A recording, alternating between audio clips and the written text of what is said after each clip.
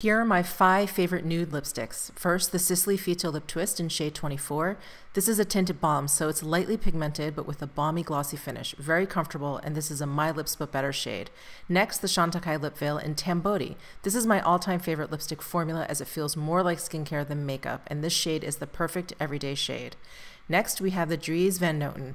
This is definitely the best refillable packaging I've seen, and this shade is 14 Romantic Nude in a satin finish.